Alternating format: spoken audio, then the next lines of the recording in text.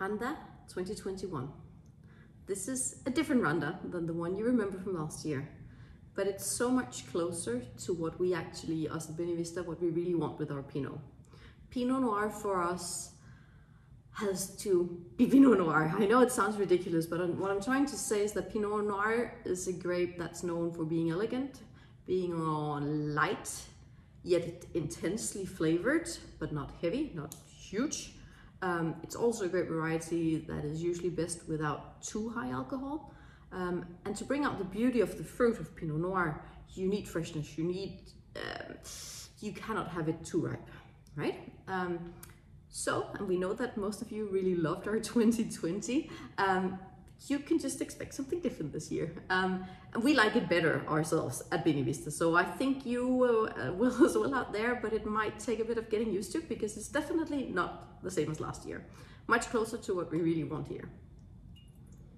So how did we achieve this year? Well, in 2020, we ended up harvesting a little bit later than we wanted. And the last couple of days, the maturity just accelerated and we couldn't get it in. So we ended up with too high sugar, too high maturity, and too high sugar, too high alcohol. This year, we were really careful in 2021 on the harvesting time.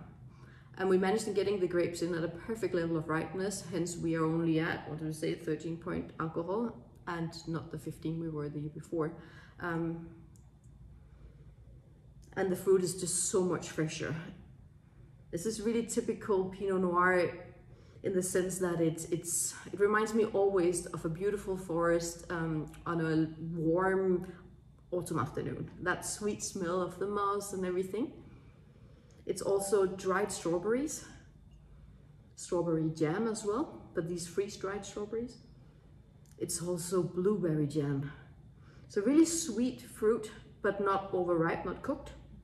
I know jam is, but yeah. Delicious. I'm so happy about this. It also comes with some soft, what you call them, sweet tobacco leaves, a bit of cedar wood, vanilla. Beautiful.